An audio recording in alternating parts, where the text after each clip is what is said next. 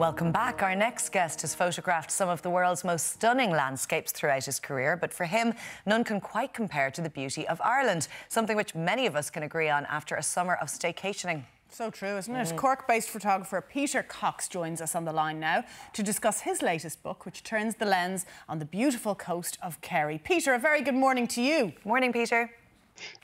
Good morning to you. Thanks for having me. You're very welcome. Tell us about the Skelligs, first of all, Peter. That is the focus of this book. The Skelligs, Islands on the Edge of the World. Obviously, Star Wars, I suppose, being filmed there so recently gave it worldwide attention. But what makes it so special? Well, it's a combination of a bunch of things, actually. It's first and foremost, for me, it's the dramatic landscape. You know, these islands are these pinnacles of rock that just rear up out of the Atlantic, very dramatically, very forbiddingly. And they, of course, attracted attention throughout history, and monks settled there in the 6th century and created this monastery that's on the summit of the lower of the two peaks, which is an incredible achievement. There's actually no flat space really on the island, and they had to make their own land or their own flat space to build on. So it's this, when you approach the island, you see this very forbidding wall near the top of the peak. Which looks like a fortification or a castle, but it's actually a retaining wall that holds the level ground that the monastery is built on. And then, of course, there's also there's a pair of lighthouses that were built on the island in the 19th century. Again, an equally impressive engineering achievement. So when you visit these islands, they're really awe-inspiring. It's the combination of the nature, the wildlife, the landscape, and the human story that's there for the past over a millennium. It certainly was a passion project for you, because it took 10 years, this book, 128 pages of spectacular photographs. I'm interested to hear about the type of photographic equipment that you used to get those photos. And did you spend days over there and staying overnight? Yes, I was lucky enough to be able to stay overnight, and I just, because the islands are very inaccessible, because of the difficulty of getting out there, this project on the mainland might have only taken a couple of years, but it took 10 years to do it on the islands. So it's, in terms of the equipment that I used, it's a mix of cameras. You know, I've photographed from helicopters, I've photographed from the ground. So I use digital cameras. I have done for 20 years or so. And I use a mix of sort of smaller format cameras that are more portable and easier to take with you on a big climb, and then also larger cameras that are bulkier and give a higher quality result, but can't quite be so portable. We're seeing some of your incredible photographs here, Peter. I think we all fancy ourselves as a bit of a handy photographer these days, with all of the tech and the gadgets and the iPhones knocking around. When did photography start for you? Photography started for me when I was fairly young. It was sort of a glancing blow, if you like. I was given a gift when I was probably about 9 or 10 of what was a Starsky and Hutch set. It had, like handcuffs and a badge, and it also had a camera in it, a little plastic camera that my parents thought was just a toy and didn't work, but actually it had a roll of black and white film in it. And so I was quietly photographing people on the street outside the house with this thing, and my parents thought it was just a thing that didn't actually take any pictures. I still have them knocking around someplace. Oh, that's brilliant. But then, over years that just sort of faded away, and it really came back again in the early 2000s with the advent of digital cameras. I was working in computer systems at the time, and I've always been a bit of a gadget file, and I just, the gadgetry of it drew me in, and then from that, I learned that actually the technology isn't the thing that takes the photograph, it's the photographer. So I had to learn how to do that. And so that's kind of where it's led today.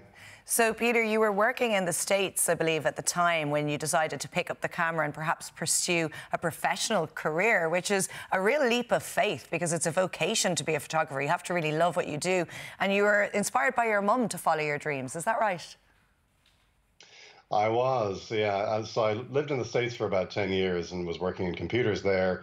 About halfway through that period, I picked up the photography as a hobby. And then around the time I left my job in the States and moved back home in the mid-2000s, I decided that it would be something that I would like to do. I wasn't really that happy with my career at the time. And I thought, maybe I can make something of this photography lark as a sort of a side business, maybe, if I was lucky.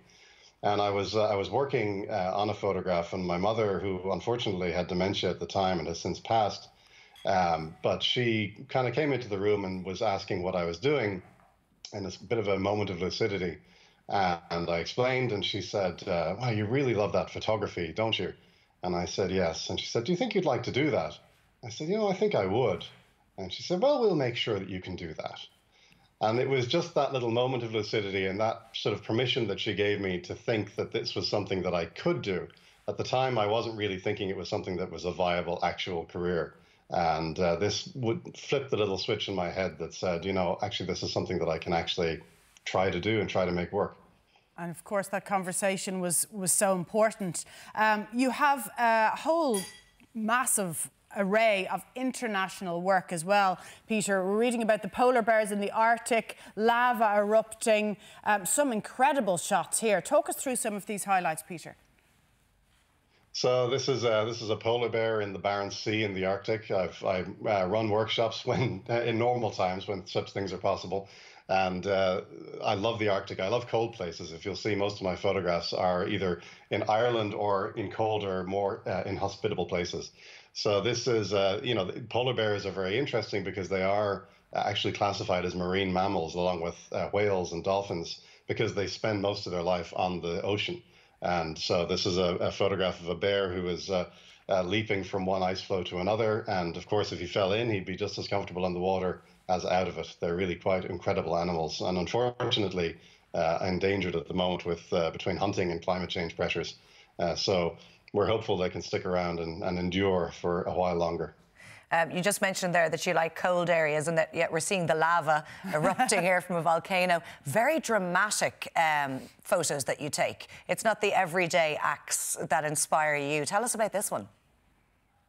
So this is a photograph of a volcano in Iceland that erupted in 2010, the famously unpronounceable Eyjafjallajökull, which, or E12 or E15, I think it was called at the time. This is the thing that grounded all the flights about 10 years ago. Oh, yes, of course. And I was lucky enough to be able to catch a flight over in a rare window of the ash to photograph it specifically. So this is, you're seeing obviously the snow-covered glacier that it's erupting from.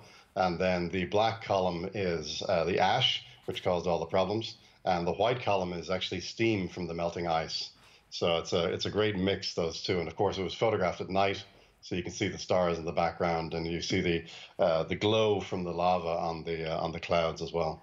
And the timing of the shot as important as ever. Peter, beautiful shots and a gorgeous book. Thank you very much for joining us. We hope your work returns to some kind of normal in the near future. Thanks very much for having me. Thanks, Peter. Take care. Stunning now, photos. You can find all of the details, aren't they, just about Peter's new book over on the Ireland AM Facebook page. Still to come, TV's most famous cooking duo, the Hairy Bikers, are stopping by, so don't go anywhere.